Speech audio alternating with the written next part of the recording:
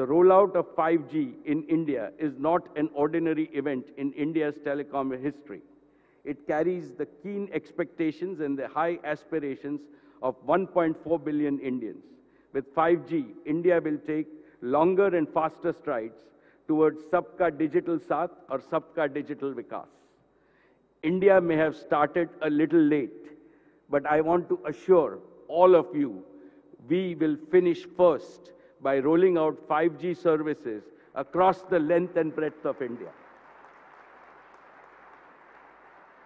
And as an industry, we will ensure that we have the highest quality and the most affordable rates that anyone else has in the world.